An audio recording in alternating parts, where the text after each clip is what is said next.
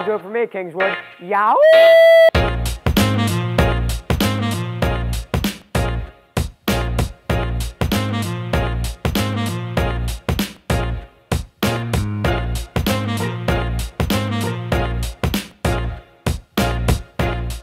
Hello everyone, my name is Elliott Giesler, and welcome to the inaugural episode of Get Real. Now, let me start by asking you a question. Have you ever watched any of those other sports shows on ESPN, maybe it's on Fox, and you just think to yourself that the things they're saying and the way they're saying it just seems so fake? Well, that's because a lot of those guys have some executive hothead above them telling them what to think and how to react, and they'll over-exaggerate some of their opinions, and honestly, they just make up some of the other ones. None of that's going to happen here. I'm going to tell you exactly what I think with zero strings attached. So, without further ado, let's do what every good sports show does and begin with the NFL. It's been an exciting 3 weeks to start off the season. A lot of things have happened that a lot of people didn't expect. Some teams that we thought would be really good really are not. And a lot of teams that we thought would be really bad have actually started off pretty well. So, let's start out with the Denver Broncos. A big trade for Russell Wilson made everybody think that they could compete with the Chiefs and the Chargers of the world for that title in the AFC West, but their offense has been iffy to say the least. They've scored 43 points in their first 3 games. For context, last year with Drew Lock, they scored 76 in their first 3 games. With Russell Wilson being a runaround quarterback, a lot of people have started to think, is he slowing down because of that? And it's entirely possible. I'd hate to be the one to say it like officially, but he might be on the verge of washed. Another team that struggled on offense is the Tampa Bay Buccaneers. The biggest problem that I can see for the Buccaneers is the offensive line. They've had a lot of struggles with keeping Tom Brady protective, especially on the inside of the offensive line. You can see a lot of these sacks, they're getting right up to him, and Brady's literally just collapsing because he doesn't want to get hit and he doesn't want to get hurt. Although another problem that I honestly do have to say, and I hate to say it, is that I think part of that is Brady used to be able to overcome stuff like that. His shiftiness in the pocket used to be really good. And I'm not going to say he's downright bad at it now, but you can definitely see that he's taken a step back in that department. With the injury, it was a suspension to Mike Evans, Chris Godwin coming off of injury, obviously Rob Gronkowski retired and Antonio Brown isn't there anymore. It starts to become a big question. Is this going to be a 2015 Broncos team where it's a great quarterback at the end of his prime and the defense is what carries them to the win? Well, we'll have to see. Moving to the AFC East, the Dolphins and the Bills had a very exciting game on Sunday in which the Dolphins won by the skin of their teeth after accidentally punting off of their own man and taking a safety. The Bills had a chance to get in the field goal range and win the game, but they couldn't clock the ball in time. Now, I think the big question that we all have to ask ourselves is this what the AFC East is going to look like for this foreseeable future? With Miami's new highly powered offense and their strong defense, and the Bills obviously having Josh Allen, and basically everything else is honestly pretty perfect, are these two going to be the ones duking it out for the division title over the next 5-10 years? It's difficult to say because I don't know what to think about Tua really, but it's entirely possible. Moving down in the AFC East, obviously I do have to talk about the Patriots. Although I don't want to, because the problem with the Patriots right now is their defense isn't bad. I'm not going to lie. They make solid plays on defense, but it seems like they're giving up a lot more easily than they used to. The game on Sunday against the Ravens, that last touchdown that Lamar Jackson scored when he just ran into the end zone, Lamar Jackson's a great runner, but that run was really more just him pushing through guys, which is not what he's supposed to be able to do. The other problem is Mac Jones has been on and off, to put it nicely. He is now injured, unfortunately, which makes it even harder for us to develop him. But even without that, he seems so timid. He doesn't seem like he doesn't seem like he's ready to take risks. But then when he finally does work up the courage to take a risk, he takes the wrong risk.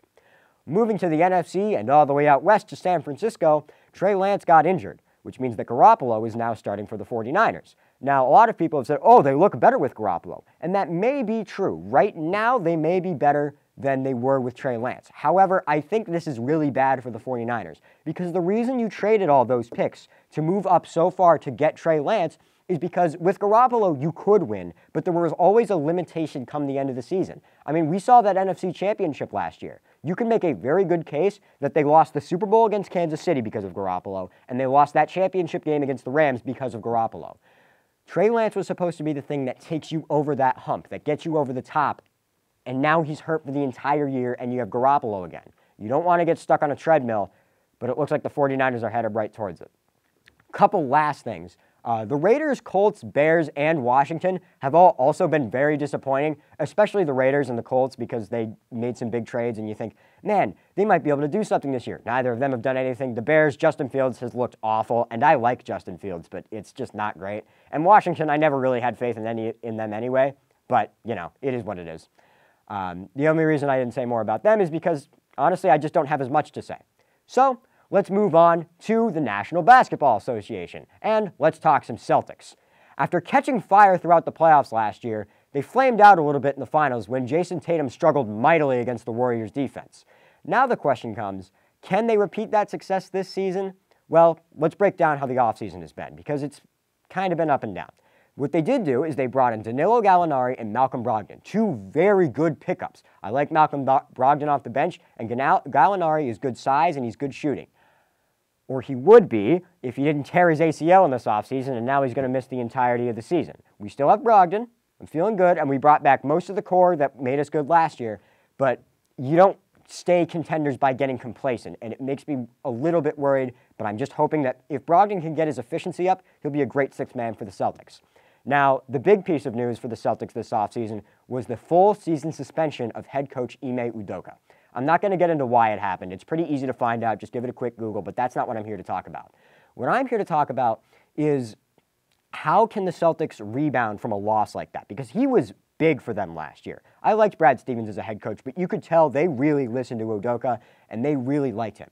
Now with him gone, are the Celtics going to be able to recreate what they had, or is it going to be a completely new identity? Because remember, they started the season off horribly last year. They were the 11 seed at one point. They ended up being the 2 seed, but I think it was because of that coaching turnover that created some, I guess, incontinuity, and it caused them to not be as good at the beginning of the season. Is that going to happen again? Because that would be very concerning to me, because the turnaround that they had was very improbable. I think only Ime Udoka could have done that.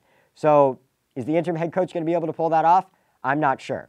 Another thing the Celtics definitely need is more playmaking from their current players. Like I said, they brought in Brogdon. That's good. And I always liked Marcus Smart as a passer. But I think guys like Jaylen Brown, guys like Jason Tatum, guys like Robert Williams, they don't need to average 10 assists because honestly, when you have a guy on your team who averages 10 assists, history shows you don't really win championships. The last time that was done was LeBron in 2020 with the Lakers, and before that it hadn't happened since like the 70s.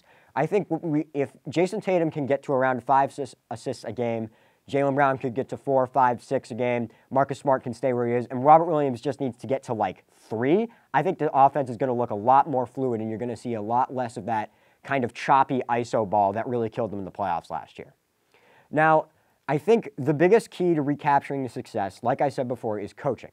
If Joe Mazzulla can replicate Udoka's style, I think that they have a real shot of being good again this year if they can do everything else that I've been talking about. But the question is, can they do that? And my answer is, I'm not entirely sure. And that brings me to my last point. How much longer can we really expect the window for this Celtics team to stay open? Because we always, in sports in general, we always think a team's championship window is far larger than it is. The Tampa Bay Buccaneers, 2 years ago, won a Super Bowl, and they were a wild card team. And the next year, everybody was like, oh man, they're going to be tough to beat this year. I mean, look at that defense. They got Tom Brady, they got Antonio Brown, they got Mike Evans. And then they flamed out last year against the Rams. And oh, by the way, the Rams last year won the Super Bowl, and at the beginning of this season, quite frankly, they've looked pretty horrendous. In sports, windows close faster than you think they will. And I think this Celtics team really needs to come to terms with that and really attack this season as if it's their last, even though you're missing Udoka, and even though even though Gallinari got hurt. We really have to attack this season, because if we don't, we might not have another chance after this. I don't see the Warriors going anywhere. I don't see Milwaukee going anywhere. I think Miami got better.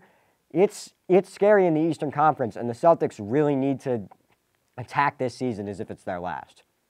Well, that's going to do it for the NBA talk. We'll be back right after this word.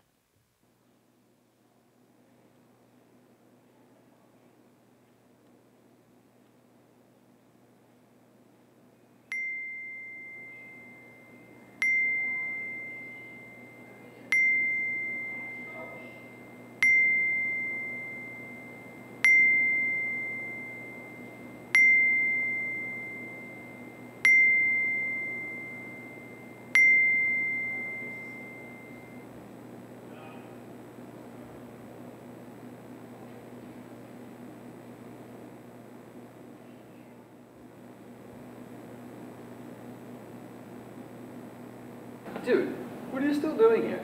Taco Tuesdays was yesterday.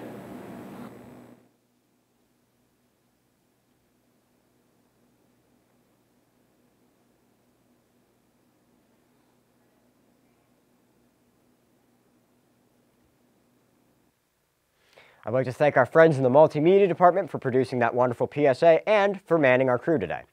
Welcome to the 2-minute headline segment. This is not thinly veiled at all, or excuse me, it is very thinly veiled. This is a 2-minute segment where I'm going to go over a bunch of headlines from around the world of sports that I didn't think deserved their own topic. So let me get my timer out here and let's begin. We're going to start off with the injury to Dak Prescott, and he might be back as early as next week. This is honestly making me a little bit angry. The problem is, when he first got injured, we were saying, oh yeah, this is like a month and a half, 2-month injury. And then Jerry Jones gets on Dallas radio and says, oh no, he'll be back in like 4 or 5 weeks, and now it's been 3 weeks and he already might be back. I understand he might be ready to play, but I think if we're all being honest with ourselves, he's going to be a shell of himself, and there's a very high chance that he gets injured again, and I don't want that for him. I'm not a Cowboys fan, but I like people in general. I don't want to see people get hurt, and I think he's going to get hurt if he comes back too early. Moving on. Zion Williamson lost a bunch of weight this offseason. After missing the entirety of last season with some weird foot problem and then holding out and then not holding out anymore and wanting to sign an extension, he's come into this season, and on media day, I mean, he looked like a completely different person. He looked like he did back at Duke, except he just had a more mature face now. It's terrifying because in the one healthy season he's had, he averaged 27, 7, and a block. And now he's thinner and probably better, so that's the thing that comes with getting thinner as an NBA player. What if his shooting gets better? What if his rebounding gets better? What if his shot blocking gets better? What if his playmaking gets better? We might be looking at a potential, like, 30 and 10 on like 70% shooting next year. Now, is that ridiculous for me to say? Yeah, a little bit, but it's actually within the realm of possibility, and that's my point. Moving on, Lonzo Ball injury. The point guard for the Chicago Bulls, Lonzo Ball, reportedly may miss the entirety of this season after missing almost all of last season with a leg injury. Now, this is incredibly concerning if you're the Bulls, because there was a very big line of demarcation before his injury and after his injury last year. And if they can't figure this all out, it's going to be a rough season for them, even though they have DeMar DeRozan and Zach LaVine and all that. And Giannis compliments Steph. Yeah, this was just a cute thing that I saw, and I thought it was funny. Giannis called Steph the best player in the world.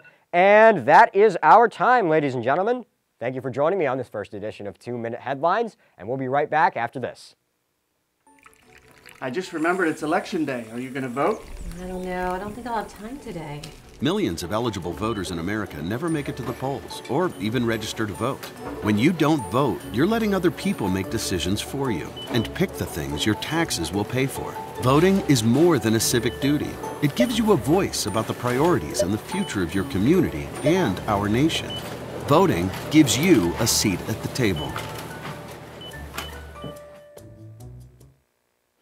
And we're going to move on to our very own hometown Kingswood Knights. We're going to start off with our Athletes of the Week. Our female Athlete of the Week is Marcella Donito on the soccer team, and our male Athlete of the Week is Braden Raposa, who's also on the boys soccer team.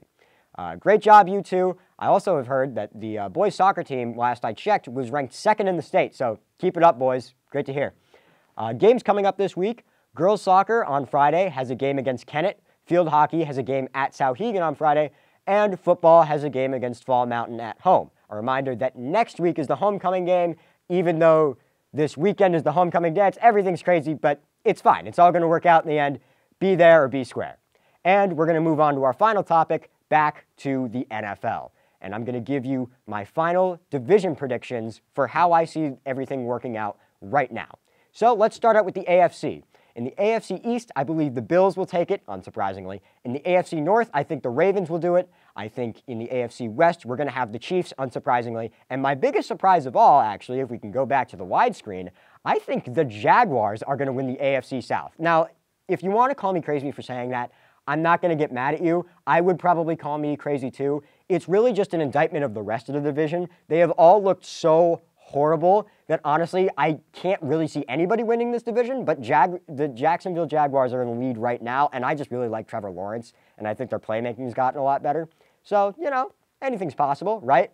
But Moving back up the list a little bit, the Bills taking the East, I don't think that's a super big surprise to anyone. Josh Allen has a case for the best quarterback in the league. Their defense has been absolutely hounding people. Stephon Diggs is still really good. They can run the ball, they can throw the ball, they can protect Josh Allen. I mean, it is just terrifying playing these guys. I'd know I'm a Patriots fan. Moving to the AFC North, like I said, I think the Ravens are going to win. And this is going to be a little bit of a tangent, but if you're the Ravens front office, you need to pay Lamar Jackson yesterday. I know. Oh, at the end of games, it's a little bit harder for him to win. Yeah, at the end of games, it's harder for every quarterback to win. That's what makes the great ones great. And by the way, Lamar Jackson is great. He can run the ball better than anybody else who's ever played the position, and you are blind if you don't think he's gotten better at throwing the football. Those throws he's been making, the ones he made against the Dolphins, the ones he's been making against the Patriots, he looks fantastic. Yeah, he's not perfect. No quarterback is. You have to pay him. But even besides Lamar Jackson, obviously we know the Ravens are always going to be able to run the ball well. And something about those guys, they just always play good defense. It doesn't matter who the personnel are. It doesn't matter who the coordinator is. It doesn't matter even who the head coach is. Their defense is just great, and that's just a thing for them. And moving to the AFC West, another one that's not too surprising. I'm sorry for not having any hot takes, but really it's just foolish to not pick these guys. It's going to be the Chiefs in the AFC West. Patrick Mahomes, I said Josh Allen has a case for the best quarterback in the league. Patrick Mahomes just is the best quarterback in the league. Like, he does things that I don't think we have ever seen anyone doing, unless, like, Otto Graham was just really great in the 50s and I missed it. And honestly, I think it's going to be a long time before we see another guy who can do stuff like that as consistently as he does. I mean, even the videos from practice look like they're from another planet. Throwing it behind his back, hitting the goalpost, throwing it left-handed and hitting a guy perfectly 60 yards down the field. I mean, that's just ridiculous. It's not fair. And if you want to talk about running the ball, sure. Do the Chiefs have one great running back? No. But I think we all know they can run the ball if they need to, and Mahomes can run it too. He's not as fast as Lamar. He's not as shifty as Kyler. He's not as elusive as Kyler Murray or Russell Wilson, but he is slippery. I remember a couple of years ago, there was a game that in the playoffs against the Titans. I know, it was the AFC Championship.